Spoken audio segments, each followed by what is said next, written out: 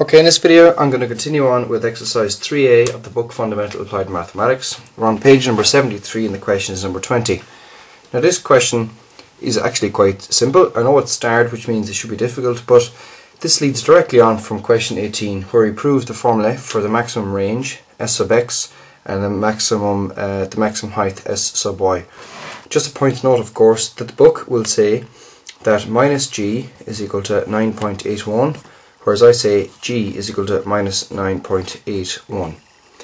They're the same thing, just written differently, and for that reason, of course, I have a negative sign here in front of both of these. So the other thing to know is that sine 2 alpha is equal to 2 sine alpha cosine alpha.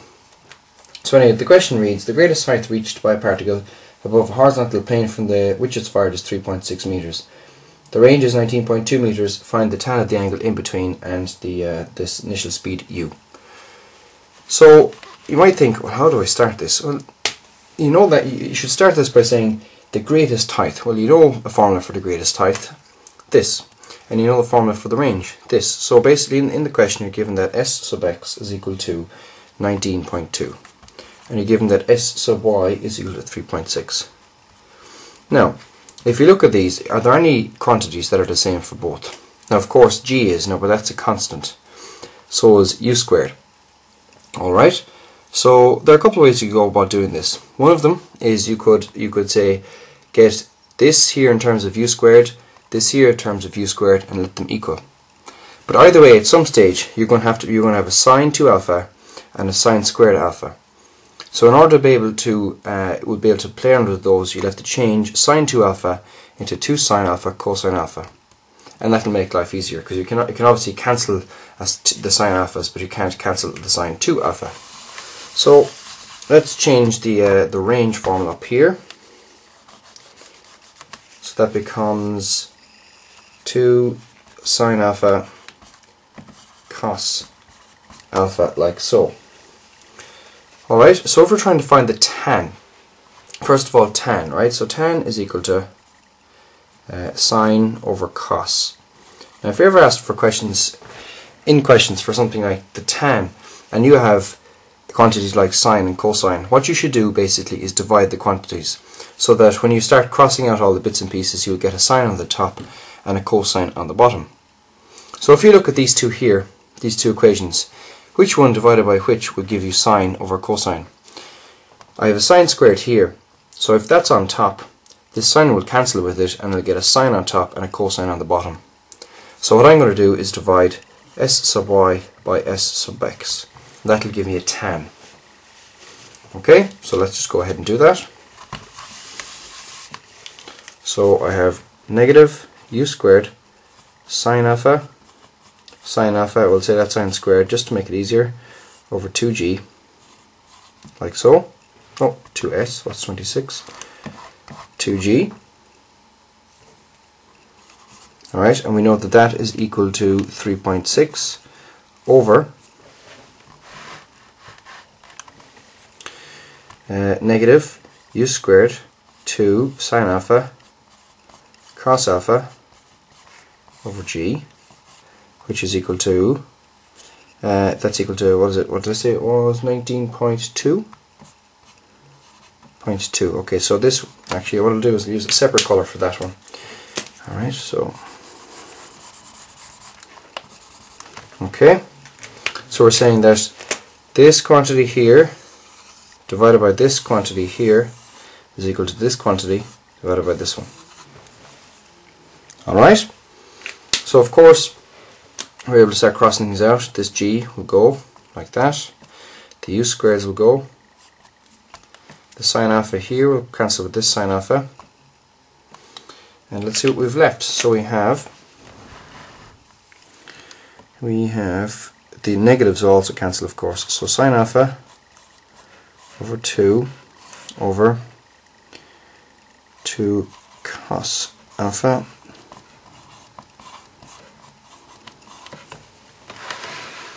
So you'll have that, and of course if you're dividing by something, it's the same as multiplying by the inverse of it, or you might have heard the phrase turn it upside down and multiply.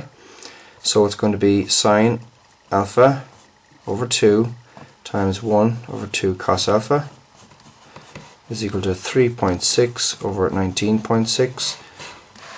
Therefore tan alpha is equal to this quantity here multiplied by 4.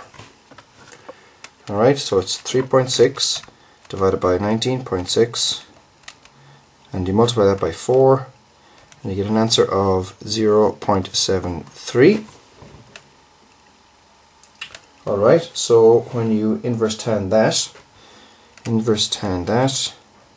you get 36 degrees. Okay, now let me check that there. 20, find the tan of the angle. So what did I get there? Just let me do the tan of the angle again.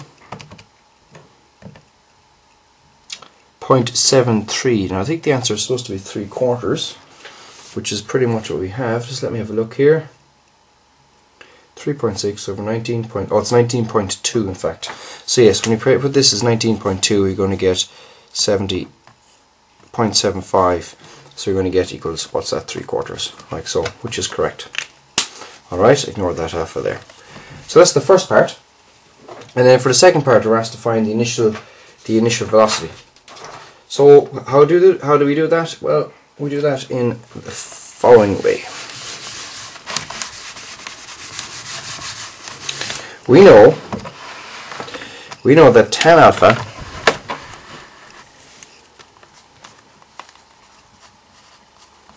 is equal to 3/4. And we know that tan alpha is equal to opposite over adjacent.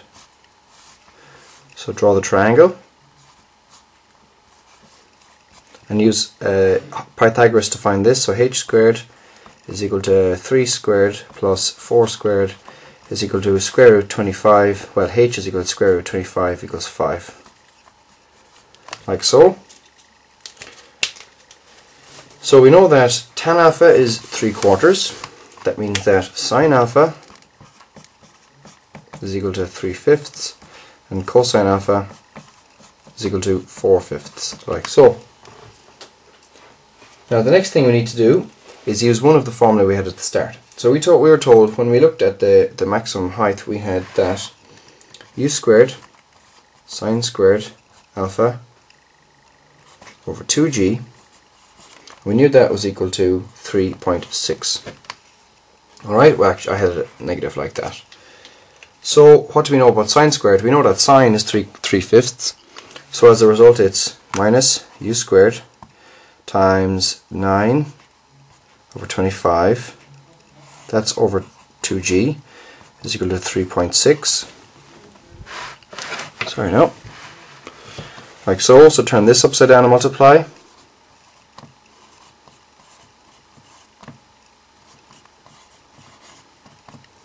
Like so. That's a 9 and that's a g, so you can't cancel those. So let's see what we have here. It means we have minus u squared times 9 over 25 times 1 over 2 times 1 over minus 9.81 is equal to 3.6. So u squared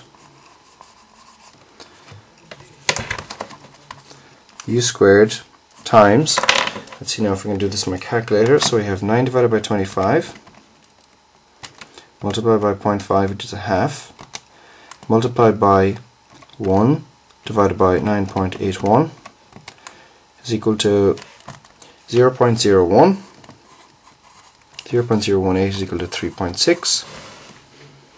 So u squared is equal to the square root of 3.6 of 0.018. And that's equal to, that's u squared, therefore u is equal to 14. Alright, and that's correct. Like so. And is there anything else for us to find? The maximum range. Okay, so let's find the maximum range. Alright, so we do a similar thing.